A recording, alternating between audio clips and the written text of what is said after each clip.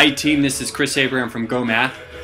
This spring and fall we're hosting a whole brand new series of workshops for teachers for math, science, English, and history. You should check out these workshops. We're going to be holding them in Massachusetts, in Florida, in New York, in California. Check them out. I'm sure you'll find them very helpful. Take care.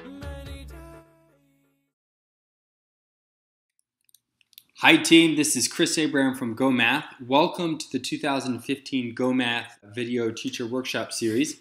This is going to be a whole bunch of videos designed to help teachers prepare for their teacher certification exams. We're starting with number 1 on a California teacher certification exam. It's the CBEST, Mathematics Elementary Practice Test. A great exam if you're a teacher not only in California, but I think you could also use this one if you're a teacher in Massachusetts or Florida or New York to help you prepare for your teacher certification exam. So let's start. The first thing I want to do is I want to read over the question very carefully and work through identifying the key concepts and solving it. So here we go. Number 1. During a semester, a student receives scores of 76, 80, 83, 71, 80, and 78 on 6 tests. What is the student's average score for the 6 tests? And it gives us a whole bunch of options on that average. And when I read this over, this is very familiar. It's a very familiar type of average question. And they give you 6 data points. And that's very important that you start, it has average right here. And when we think of average, you should be thinking about it's the sum of all the data points, whatever the data points are, the sum of these. So the data points, the sum of those. Sum of the data points divided by the number of data points in our set. Well, in this one right here, the sum would be these numbers added together, and my total number of data points is 6. So let me reorganize that a little bit.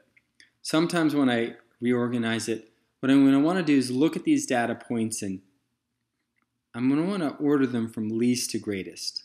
This could be useful if we're trying to find out the range or the median or a percentile question. So it's a good habit to start practicing. Take these data points, these test scores, and put them in order from the smallest, and then keep on going up till you get to the largest. Now I keep on saying data points.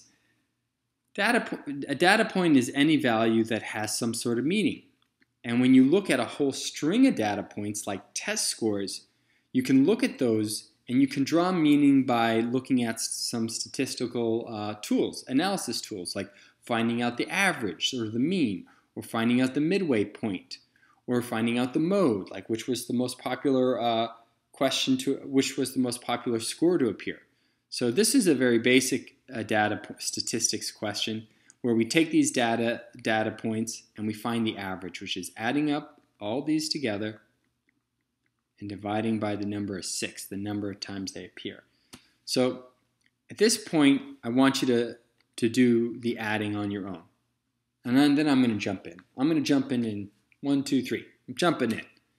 Okay, there's a bunch of ways to do this real quick. One way is to break these up into 1s and 10s. And what I mean is I have 3 70s here. Or I could say 3 times 7. 3 times 7 is 21.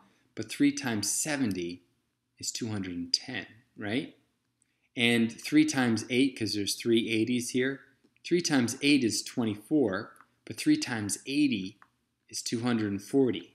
And then I could add these up together. 210, 240. Really quickly, I get 450. Okay, what about the 1s? Well, the 1s you just have to do separately. So 1 plus 6 plus 8 plus 3. Right, the 1 and the 6 is 7. 7 plus the 3 plus the 8 gets you 18. So I get what? 468. Now, what did I just do? I did a strategy to add these numbers. Don't laugh at this. You may be a teacher that's good at this, and you may be a teacher that always makes a mistake in your addition. So go back, practice it, find a strategy that helps you get to 468. And now we're going to go about solving the problem. This is average, so we take the sum of all the data points. That would be, the sum would be 468 divided by the number of data points, 6. I'm not going to chance it. I'm going to actually do out the work the long way.